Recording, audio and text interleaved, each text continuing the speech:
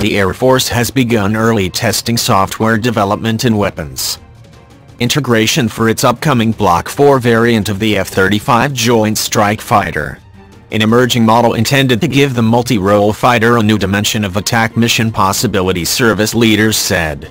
The new version to emerge in the early 2020 will add new long-range precision tracking weapons such as the small-diameter bomb II and also integrate a computer-generated automatic ground collision avoidance technology.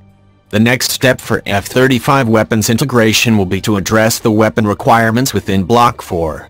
Integration of the small-diameter bomb II has already begun and flight test is scheduled to start as early as 2019. Capt. Emily Grabowski, Air Force spokeswoman, told Warrior Maven in a statement. The current consensus among senior Pentagon weapons developers holds that at the moment the F-35 is the most capable fifth-generation plane in the world.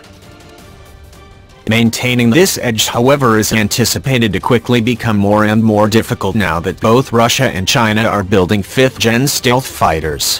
While the applied impact of Block 4 will incorporate a range of emission-expanding technologies, much of the ongoing preparation work is in the realm of software development.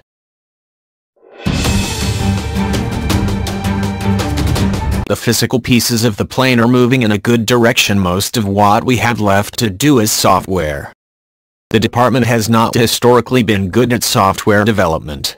That will take a little longer. I cannot imagine building anything for the Air Force that is not software intensive. The Block 4 initiative is part of a long-range trajectory planned for the F-35 described by Pentagon developers as C2D2 continuous capability development and delivery.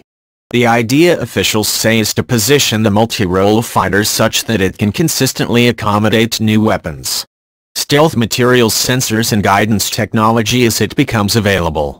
However, Tucker went on to say that in the absence of aggressive modernization, sustainment and various improvement efforts, this will no longer remain the case.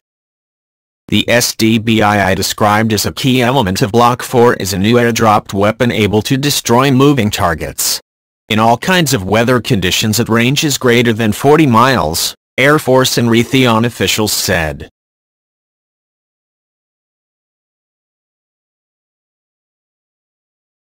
It is designed to destroy moving targets in all kinds of weather, GPS and laser-guided weapons such as Joint Direct Attack.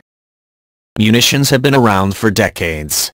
However, they have primarily been designed for use against fixed or stationary targets.